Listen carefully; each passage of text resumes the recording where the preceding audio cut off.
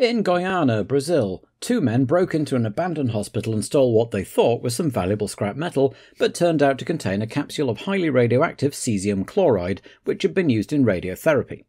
Dismantling the component at home, one of the men found a glowing powder inside, which he tried to light, thinking it might be a type of gunpowder, before selling the parts on for scrap, whereupon the owner of the scrapyard took the capsule home containing the strange glowing material and started extracting bits to give as curiosities to his friend and family.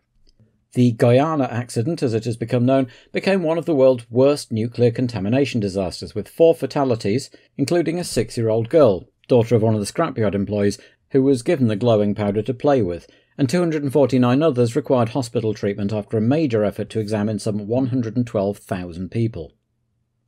Choreographer and all-round musical star Bob Fosse died at the age of 60 of a heart attack, at the same time as his revival of Sweet Charity was opening across town. During his glittering career, Fosse had choreographed and directed many hit Broadway musicals and in many cases choreographed and/or directed their movie versions, including The Pajama Game, Sweet Charity, Cabaret and All That Jazz. He won the Oscar for Best Director for Cabaret in 1972, which he added to 3 Emmy Awards and a whole cabinet full of Tonys.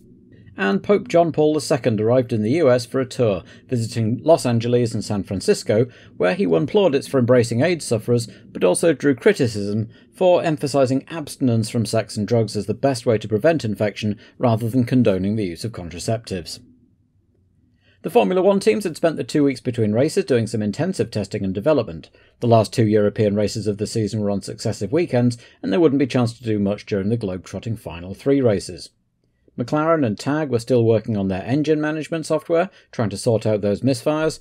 Ferrari was still tweaking the F187, trying to build on their ever-improving results, and Mansell had spent a lot of time at Brands Hatch trying out the active suspension car which the team were hoping to make the standard configuration for 1988. And Williams brought 4 chassis to Estoril with them, 1 active and 1 passive for each driver. After some money-based worries, Ligier had managed to secure their supply of Megatron engines until the end of the season, but no word yet on 1988, while the little Coloni team stayed at home, though they hoped to rejoin the gang at Jerez. Otherwise, the field was the same as at Monza, as the teams set themselves up on the Portuguese Riviera. Last year's winner, Nigel Mansell, really needed to repeat the feat if he was to keep his title hopes alive, while Piquet could yet put one hand on the trophy if he won and his rivals Mansell and Senna didn't score well. The 2 Williamses were at the top of Friday's timing sheets, but on Saturday Gerhard Berger went out and beat them both before it started raining and neither could reply. So Gerhard Berger had his first career pole position and Ferrari their first since 1985. Mansell was second with Prost third, his engine running much better after the software updates. Piquet, who hadn't set a time on Saturday at all, lined up fourth, with Senna and Alboreto on row 3, then Patrese and Johansson, with the Benettons and Arroses in their usual spot at the back of the leading group. The Minardis were once again looking decent, the Ligiers once again disappointing, and the normally aspirated cars were glad to see the back of a run of Power Blast circuits and hoping to be a bit more competitive. Once again, Franco Forini put his Azella in 26th spot, meaning that Pascal Fabre would again miss out on the race. So, on a sunny Portuguese afternoon, all the cars lined up behind Berger for the first time, and the lights went green, but the keyed-up Austrian was slightly slower on the getaway and Mansell got ahead, with Piquet chopping across in front of Senna to go for the inside line at the first turn. A couple of corners later, as the cameras picked up the leaders again, Piquet was missing, and so was Alboreto. They'd touched in turn 1, setting off a multiple pile-up involving Warwick, Brundle, Dana, Nakajima, Alio, Chiva, Arnoux, and a distinctly cheesed-off Campos.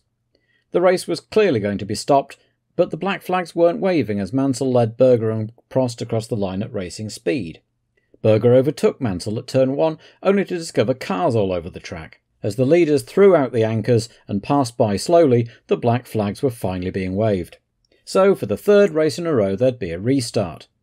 Both Zakspeeds had been demolished, and Dana would miss the start with Brundle claiming the spare, and Alboreto, Arnoux, Fabi and Chiva were also in their respective spares, while Campos and Streff started from the pit lane. So away they went again, Mansell once again getting the drop on Berger, and Senna squeezing Piquet onto the grass on his way to 3rd behind the Ferrari. Mansell led the field around lap 1 with no further incidents, with Berger hot on his heels, and just as in the first start, Gerhardt pulled out from behind Mansell on the straight and took the lead. Without debris all over the track this time, he immediately pulled away, while his teammate Alboreto had also moved up, getting ahead of Prost into 5th off camera. Piquet squeezed ahead of Senna a lap later, by which time there was already a sizable gap to Mansell. As they came round to finish the lap, Senna suddenly moved over, out of the way, and Alboreto surged through, followed by Prost and Boutsen. Ayrton's engine control software was playing up, and he got moving again in 7th, but it looked like it was going to be a trying afternoon for Lotus. Prix was the first retirement with a blown BMW, and was quickly joined by Mansell, his own electronics crying enough on lap 14. Senna came in 7 laps later to have his engine control unit changed, a long job which lost him 3 laps and put him back out on the track last but 1, so Piquet was starting to look like a very good bet for the championship, now running second between the 2 Ferraris, who were having a great race. Boutsen made an early tyre stop on lap 23 of the 70, as Warwick had a spin out of 7th and lost a lot of ground while he restarted, spun again, nearly collected his teammate and finally got moving. While the cameras were watching all of that, Alboreto had got ahead of Piquet into 2nd place, and those two, along with Prost, were running close together, as all 3 came flying past Nakajima in the camera-equipped Lotus, with Piquet in the process of retaking 2nd. It was a cracking battle, but not for long, as Piquet came into the pits, leaving Alboreto 2nd once more, some 17 seconds behind Berger. Piquet rejoined 4th ahead of Fabi, and Prost was in next time around, making a cracking stop to get out ahead of Piquet. Berger was in next, another good stop, as Alboreto went through into the lead, for the first time in quite some time.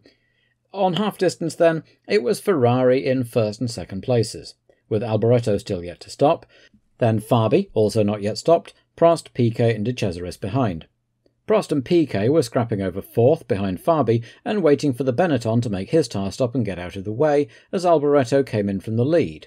Another great Ferrari stop, they'd been practising them all week, couldn't quite get him out ahead of Prost and Piquet, but he wasn't far off, as Prost decided he wasn't going to wait for Fabi to stop and snuck inside to take 3rd, with Piquet following through a little later. Alboreto's miserable season continued with a dud gearbox on lap 39, so Ferrari's hopes rested now on young Berger. But Prost was charging, trading lap records with the Austrian, as Piquet seemed to be dropping back and now had a pair of Benettons trying to drive up his gearbox. All attention was on the front though, as lap after lap Prost squeezed the gap down until he had Berger in sight. By lap 64, when he broke the lap record again, he was less than 4 seconds behind. Berger wasn't hanging around either, of course, and was pushing to keep the gap as the laps ticked down to the end of the race. Pushing too hard, with his tyres on the raggedy edge, because just 3 laps from the end he spun. He got moving again, but now second. Alain Prost thus took the win. Not undeserved after a great pursuit drive, but still somewhat fortunate.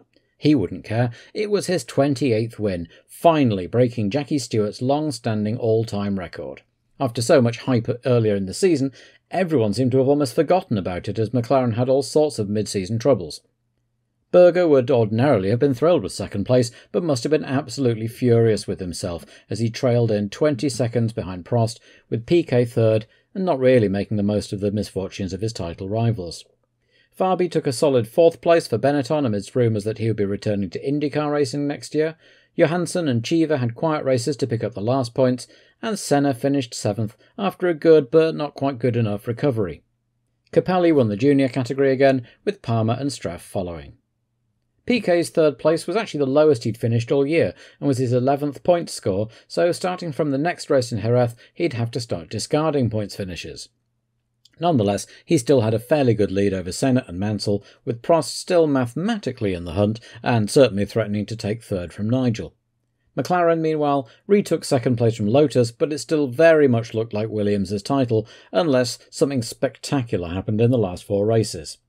With barely time to catch their breath, the teams packed up and headed south to Jerez for the Spanish Grand Prix in just a week's time.